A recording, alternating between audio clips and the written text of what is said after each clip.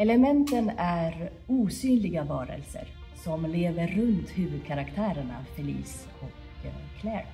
I bring my method that is called the imbalance method in it with a group of 4 actresses that are doing what we call the elements. They represent the spirits of the theater, of the house, and they react to some specific moments in the play.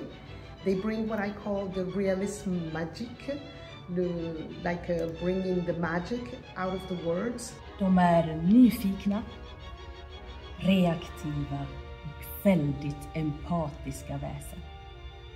Och det är några konstiga varelser egentligen, för att de är inte synliga för de 2 syskonen som pjäsen handlar om. It's a very personal play about his own and his sisters and family's background life.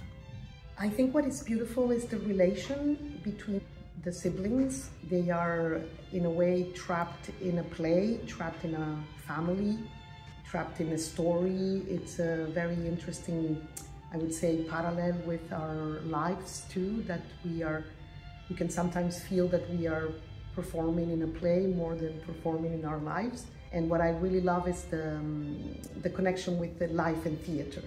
De har också förmågan att ge liv till rekvisitan, vilket förstärker stämningen av vansinne och fantasi som är väldigt påtaglig rakt igenom hela pjäsen.